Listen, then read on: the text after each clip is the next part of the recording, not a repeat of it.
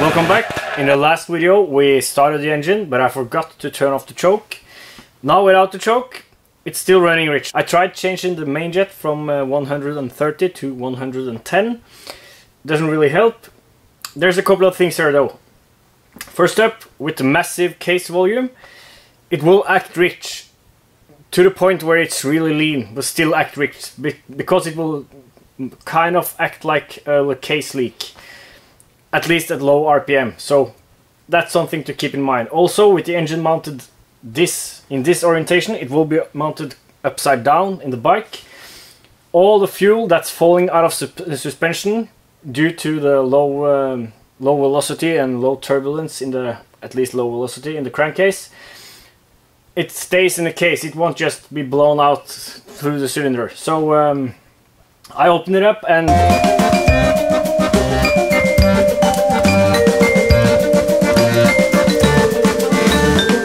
poured out.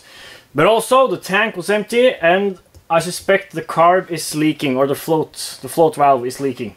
So there's some issues here. But we'll have to tear it down and see how things look now after I've been running it like for a couple of minutes, 4 or 5 times now, and better have a look and see that nothing's loose or like nothing's going the wrong way. Couple of things first though. I received this box of end mills and collets from Ronny Almgren today. Thanks man, thanks. Really means a lot. Especially for someone who's currently the owner of 3 end mills, which I haven't got holders for. Oh! On that note, I bought a set of ER20 collets. So these are, I think, ER32, so I'll need to get some holders for ER32 too. But yeah, so awesome man, thank you. This really means a lot, really, and some of them are new, and they seem to be in good shape, the ones that aren't new. Not the sharpest, he said, but definitely usable. And maybe I'll teach myself to sharpen drill bits or end mills. So yeah, thanks man, thanks. Speaking of the mill, I've run several tests, and each one seemed to get worse than the last. So I teared the machine down. I didn't bother filming, it's not really that interesting, and there's a lot of good videos on the topic already, but I teared it down, and turns out the oiler, the automatic oiler, doesn't work. Or it does work, but not automatic. You can run it manually. So that's what I'm doing now, and I just cleaned up everything, and it seems like lack of lubrication was a big problem. And yeah, so now, like the last test I ran, we're within 0.05 millimeters to dimension and to spec. And the gibs aren't really tight at all yet, so tighten up the gibs a little bit more and play around with it. Might be tool deflection. I ran the finishing pass at 0.1 millimeters. Could try 0.05, see if that helps. But yeah, it works better than before. I also 3D printed a new nozzle for the coolant. I'll show you, but it's the first iteration, and it's not perfect. It hits the collets, but yeah, probably better than the last setup.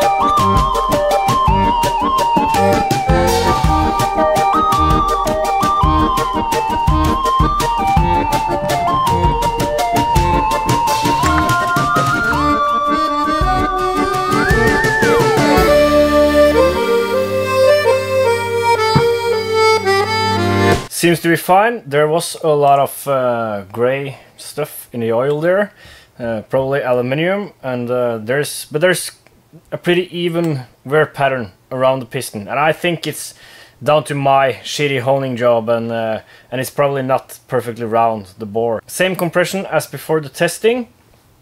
Relative compression, it's showing 75 psi on the gauge. That's not correct.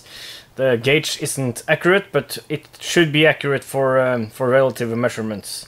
And it's kind of low compared to what I'm used to seeing on that gauge. I usually see around 100 psi for a 50cc comparable engine. But I haven't tested it on a 50cc comparable engine in a while, and it might be going bad. It's a cheap Chinese piece of crap. The piston skirt has not come loose. The clearance between the ring and the ringland is the same. The ring is not bound, and the gap has not become excessively large. Let's have a look at the carb. I suspect the float needle is not seating properly and it's leaking. That's not the carb I'm going to use though. It's this one. It's more compact, immune to vibration. This one certainly isn't. If you've seen my earlier videos, you've seen my struggles with float ball foaming. At really high RPM, there's this high-pitched vibration that just foams up the bowl, no matter what you do, it seems. At least no matter what I've done. Before you suggest I go with something better than this Velcro, it is just for starting and bringing it up to RPM. So this is nice and small and compact, perfect for my application. And also this reed valve is supposed to be in there. Now there's a different one, because I destroyed the reeds for this one. But new reeds. I'm hesitant to try this yet though, because we won't know what solved the issues. And the issue now is it is running far too rich, even though I jetted it down, didn't make a difference. And I suspect a float bowl.